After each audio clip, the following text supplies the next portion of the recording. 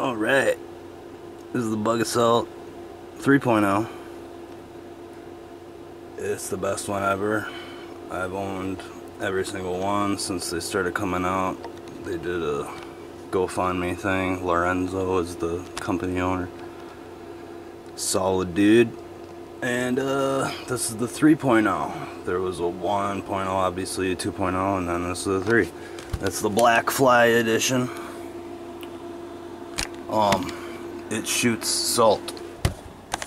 I put sugar in here because I like to keep it sweet and it attracts more bugs.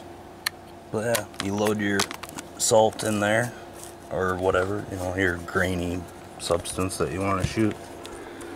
And then, yeah, it's got a safety right here.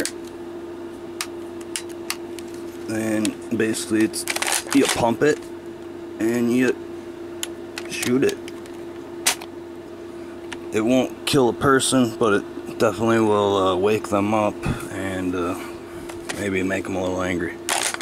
I'm going to show you what it does to tinfoil. Really close. Just to give you like a pattern spray. Well, that's not really a pattern, but yeah. It'll blow a hole in tinfoil so you can imagine what it does to a fly. And that's, you know, the 2.0s or the 3.0s are a lot stronger than the ones, and but it does good for what it is. Prices vary depending on where you get them. I get mine from the source. I get scratch and dent boxes, and they're a little cheaper than, you know, if you were gonna go buy them at, say, Cabela's or a hardware store. But yeah, it's a great little thing. It's great for camping. Kids love them.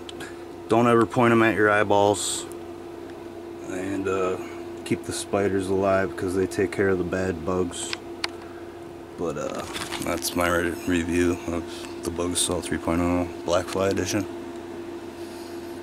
It's thumbs up. Must have. Later.